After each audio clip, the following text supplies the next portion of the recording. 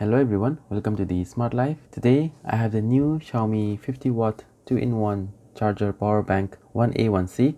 This is a new smart charger from Xiaomi, and this is a 2-in-1 smart charger. That means that it has a charger as well as a power bank, and it is rated at a total of 50 watts.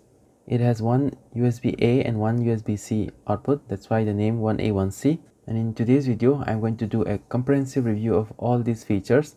The rated capacity of the power bank is 6700 mAh at 3.6 volts, and at 5 volts it is 3500 mAh, and I'm going to test whether it can achieve this capacity. So coming to the specifications of the charger and power bank, it has a total of 50 watts output, out of which the USB-C port can support up to 45 watts of maximum output, and the USB port A can support up to 27 watts of maximum output.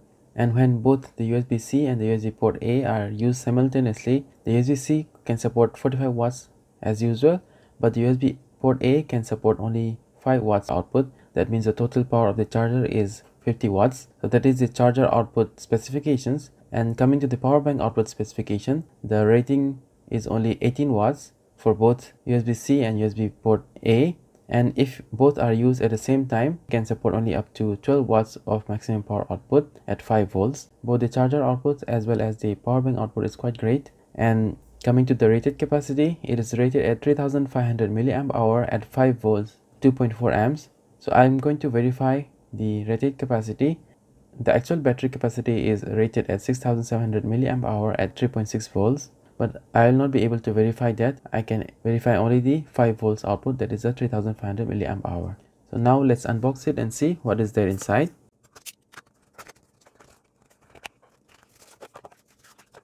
So there is the power bank and charger.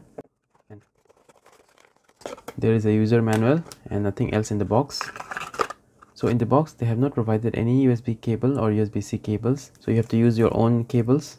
Let's unwrap the charger power bank. So this is a charger power bank. It looks very nice. The build quality is very good and it has a very premium feel with this charger. Now let's check the user manual. The user manual is as usual in Chinese because this 2-in-1 charger power bank is released only in China right now. So it shows the LED indicators, the USB-A port, USB-C port, power button and the AC input, and it also shows all the specifications that I have mentioned before.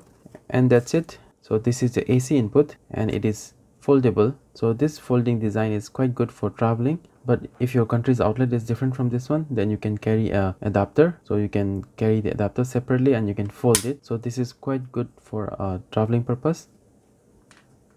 So as you can see, it has 4 LED indicators for the battery, and it has the USB-A port and the USB-C port. And when we press the power button, it should show the battery level. So it has 75% of charge in this power bank right now. And another function that you should note is the power button can be used for two purposes. One is checking the power level and another one is to activate low power mode. When you double press it like this, then it will start the low power mode for 2 hours. So you can charge any low power devices like smartwatch or Mi Band or your earphones and so on. So this will enable the charger to be turned on even at the very low power draw or low current draw. So that is quite good, and you can press it once to cancel that low power mode. In the normal power mode, you need to draw some amount of current from the power bank to remain active. So that is the reason why they have the low power mode. Now we have to perform the full test of the charger and the power bank. So this is the test setup. I'll be using the DL24 electronic load. This is a 150 watts electronic load with Bluetooth support. So I'll be connecting this to my phone here, and we can see the test details here. And I'll also be using this USB-C tester and a trigger, and it can detect the modes of the power delivery and other charging protocols. And this is a standard USB meter with a USB load. This is a 2.4 amp USB load, and I'll also be using a power meter for the testing the actual power consumption of the charger. I'll leave the link to purchase all these test equipments in my video description. You can check it out if you want to purchase any of them. First of all, let's verify the charging protocols that they have specified, whether it is actually available or not. First, I'll verify the power bank protocols. As you can see, it has a 5 volt output currently. Now let's go to the protocol detection of the USB-C port. So it has detected power delivery 3.0 protocol of 18 watts. So that is correct. Now let's check the USB-A output of the power bank. So it has detected all these protocols. It has QC 2.0, 5 volt, 9 volt and 12 volts output. So that is correct. Now let's check the output of the actual charger. I'll plug it in. It has been plugged in. Now let's turn it on. Currently it has started charging the power bank. As you can see, it is currently charging at 9.1 watts. Now let's check the output of the USB-C port. It says PD 3.0, 45 watts. So that is consistent with the specifications, and it also has QC2, 5 volts, 9 volts and 12 volts. Now let's check the output of the USB-A port. So it has a QC 2.0, 5 volts, 9 volts and 12 volts output. So as you saw, all the protocols are correct as per the specifications. Now let's test the current output of the power supply. First, I'll be testing the USB-C port. I'll be using the DL24 electronic load in combination with the USB trigger here. So these are the rated current at the specified voltage. I'll verify these specified outputs using the load. So let's start with the 5 volts load test. So I have set 3 amps here. Let's start the load test. As you can see, it is currently drawing 3 amps with no problem. So the test has passed. Now let's go to 9 volts. As you can see, it has got the 9 volts output here, and the current is already at 3 amps. So you can turn it on. So the current draw is 3 amps, as you can see here as well as in the tester. So that test has passed. Now let's go to 12 volts. So it has got 12 volts. So we have to test 12 volts 3 amps. So that is also working. Now let's go to 15 volts. Here it says 15 volts 3 amps, but the actual specified current is 2.7 amps. But let's try whether we can draw 3 amps from this power supply. So it can do 3 amps at 15 volts. So that has passed the test. Now let's go to 20 volts at 2.25 amps. So I'll set the current to 2.25 amps. So I have set the current to 2.25 amps. Now I'll go to 20 volts. So currently it's 20 volts. Let's test it. So it is capable of 2.25 amps at 20 volts. So the output capability is confirmed, and with this load it should be able to draw 5 volts 1 amp from the USB output. Let's check that. So it is able to do the 50 watts specified power, 45 watts on the USB-C and the USB-A at 5 watts. So that is a total of 50 watts. Now let's turn it off. Now the charger test is over. All the specified outputs are correct. So that is quite great. The charger is a little bit warm but not hot. So it's quite good. Now we need to perform the output test of the power bank. So currently I have connected to the USB-C port, and it is at 5 volts and it says 2.4 amps. That is the specified output. Let's test it. So it's working, 2.4 amps at 5 volts. Next is 9 volts 2 amps. So 9 volts 2 amps. Let's test it. So that's working.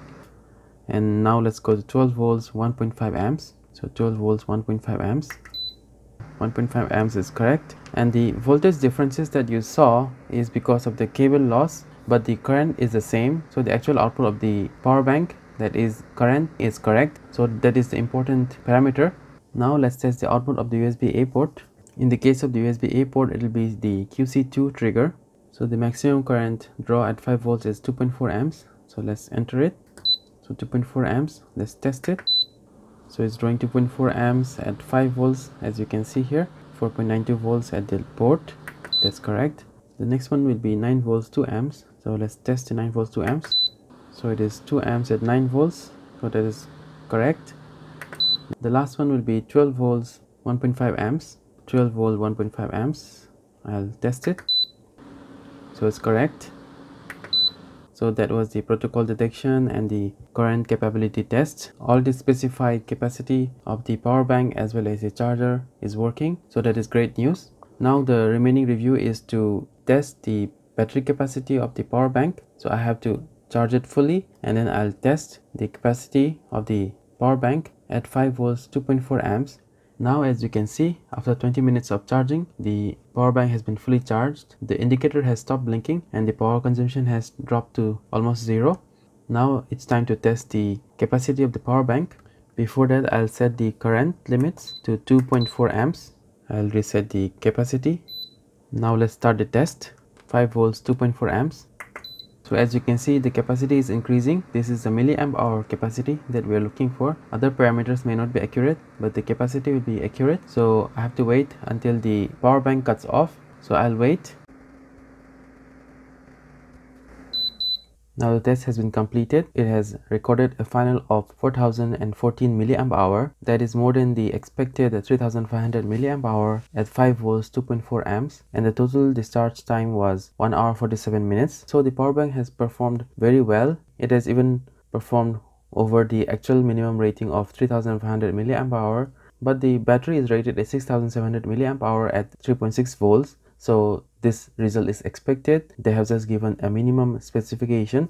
So I think this 2-in-1 charger and power bank is very useful. It can be used to charge any laptop of 45 watts using the USB-C port. It can charge the compatible Apple laptops as well as Samsung laptops and any other branded laptops with the USB-C PD charging support, but the maximum power will be 45 watts. But the 45 watts of laptop charging is possible when you are using the charger, but during the power bank usage you can use only a maximum of 18 watts. So now the test and the review of the charger and power bank is completed. It will be a very good companion for traveling purposes as well. So if you want to get one of these, you can purchase it from my affiliate links that I have given in the video description. If you like the review, please subscribe to my channel and please like this video. Thank you for watching.